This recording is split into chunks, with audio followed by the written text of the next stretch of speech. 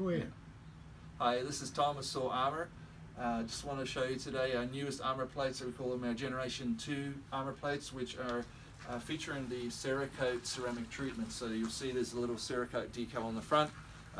What you'll also might notice if you get one of these is that the decal actually it peels off. It doesn't really stick to it very well because the ceramic coating is a very low friction material. So anyway, we're going to just show you real quick what happens to saws and how this helps you clean that saw quickly. So here we go, underneath the saw.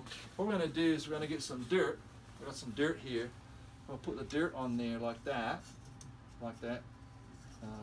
It's like putting it on a Teflon pan in the kitchen, right? So that it slides off. We're going to put a little bit more oil on here, like this. Whoop. Just swirl it all around like that.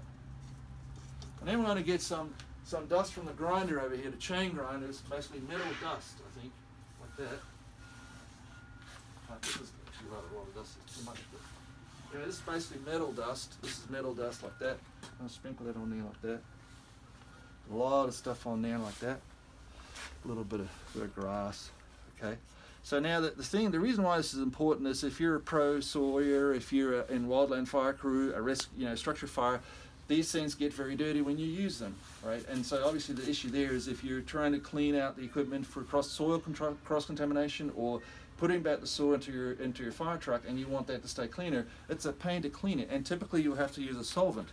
Sometimes people even use gasoline to get the oil off. But in this case with the Cerakote, you don't need any of that. So here's just a regular old shop rag. It's a little dirty, it's a little oily itself. But now we're going to show you, right, how easy this is to clean. Okay, so like this. Whoop. Just like that. Clean that off there like that. It's got a lot of fluid on it, so but we'll start here. Just wipes off like that. Alright. And again, we haven't used any solvents here. We're just basically now cleaning this off with a rag.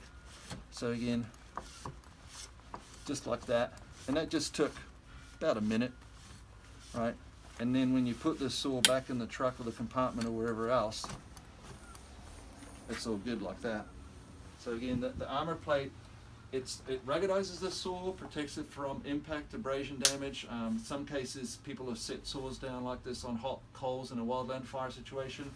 The heat shield here stops you from burning on the muffler with your hand if you're field sharpening. Contact ignition fires, if the muffler gets very hot and you get the punky grass or you get tinder, this stops it from contacting the muffler. And again, anything that gets all the dirt that gets thrown off by the chain, again, if you had all that dirt here in the front like that, again, just wipe it off like that, and then you're back in business. So anyway, sawarmor.com, SAWARMOR, just like it says there, and we'll be happy to help you out. Thanks.